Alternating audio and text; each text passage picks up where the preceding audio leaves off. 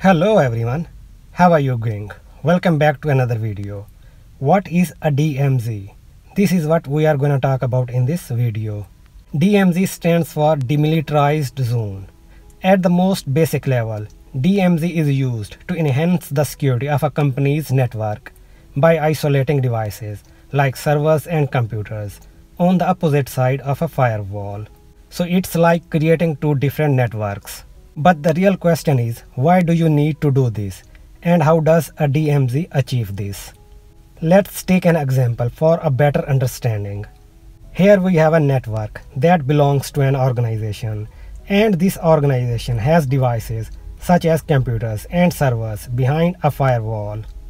And these servers need to be accessed by public users from the internet, so the organization can stay in touch with business. So for instance, these servers can be web server, email server, DNS server, FTP server, and so on.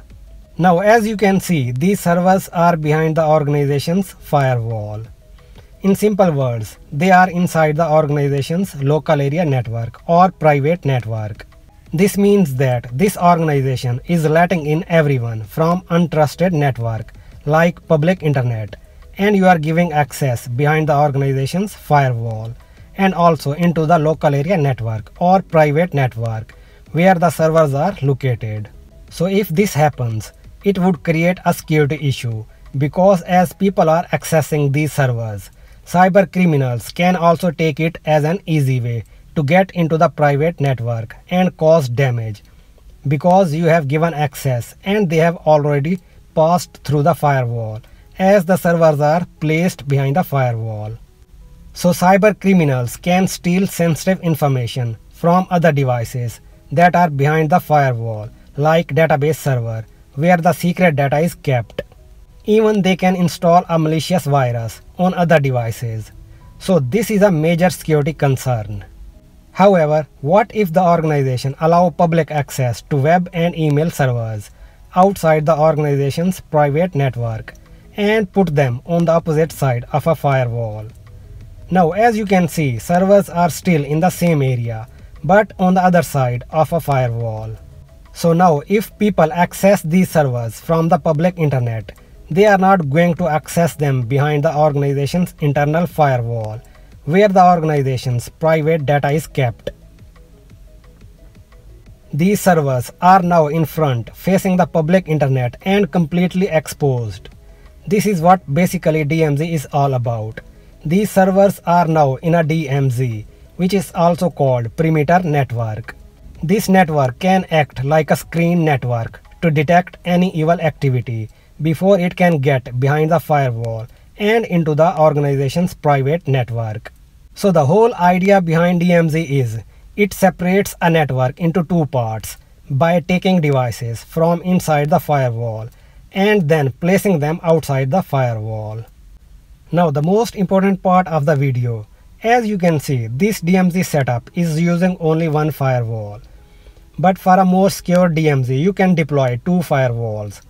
Additional firewall will be put in front of a DMZ. This additional firewall adds an extra layer of security and makes sure only legal traffic access the DMZ. As a result, DMZ makes it more difficult for a hacker to gain access to an organization's private network because they would have to go through two different firewalls if they want to get into the internal network. If an attacker is able to penetrate the external firewall and compromise a system in the DMZ, they then also have to get past an internal firewall before gaining access to sensitive corporate data. Remember, the main goal of a DMZ network is to allow an organization to access untrusted networks such as internet while ensuring its private network remains secure. Advantages of a DMZ: enhanced security. DMZ provides an additional layer of security by isolating public-facing services from private internal resources. Controlled access. DMZ allows organizations to regulate and monitor traffic flow between internal networks and external networks, reducing the risk of unauthorized access. Mitigation of external threats. DMZ helps in preventing cyber attacks and unauthorized intrusion attempts targeting public-facing services.